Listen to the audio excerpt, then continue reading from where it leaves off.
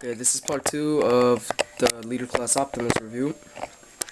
And, oh, I only have 2 minutes left. Okay, so,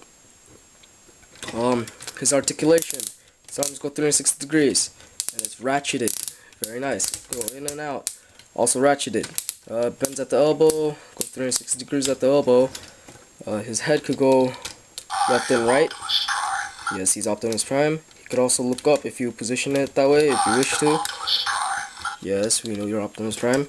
His legs could go forward, but that joint is very stiff.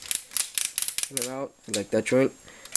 He could bend both ways at the elbow, knee, sorry. And his foot can go all over the place, his sunball joint. And, he has a couple features. He has this button thing if you pull it down. He does that, or he could just push the head back. And he has these spring-loaded things. I don't know why, but I just like it. So there's that. And if you pull this button, a sword comes out. So you could do that with both. So he's double-bladed, just like in the movie. And he can fight all 3 Decepticons, if only I had it.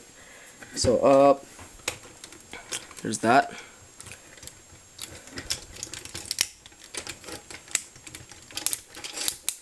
So, he has a jet mode. I don't think I can show it right now because I don't have any time.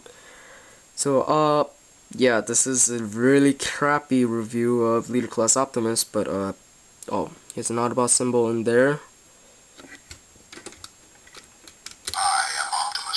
Can't see Autobot symbol there.